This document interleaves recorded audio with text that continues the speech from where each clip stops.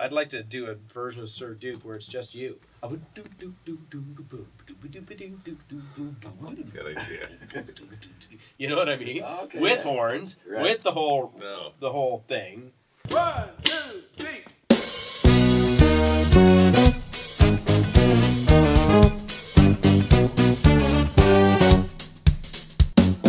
Just about 2 weeks ago in Norway, I peeked into a room where the hotel where we were staying. There was an 18-piece big band.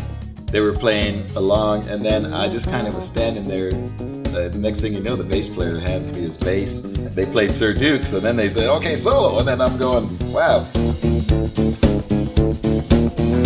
But it was so much fun, and people were having such a good time with that song. It reminded me that, oh, what a great song. So I said, okay, let's record this. But instead of doing exactly the same arrangement, you know, let's twist it around a little bit.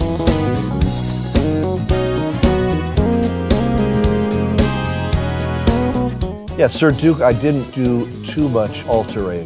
What makes that unique is the fact that Nate is playing the tune in doing the Stevie Wonder part. See, a lot of the things in Sir Duke they're kind of set in stone. You know, it's like quoting from the Bible. You don't want to mess with it too much. Just think about records that I grew up on, Stevie Wonder's records and stuff like that, where you felt like, okay, this is kind of like a story to our lives. This record reminds me of that, and it makes me feel like this will be the story of, you know, people's lives later on.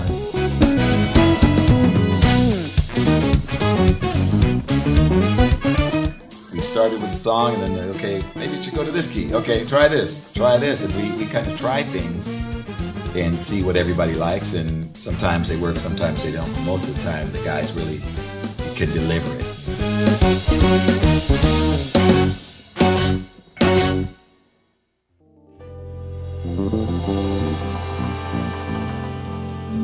Different little arrangement. Yeah, that's pretty cool. Yeah. Love it. Lunch. Lunch.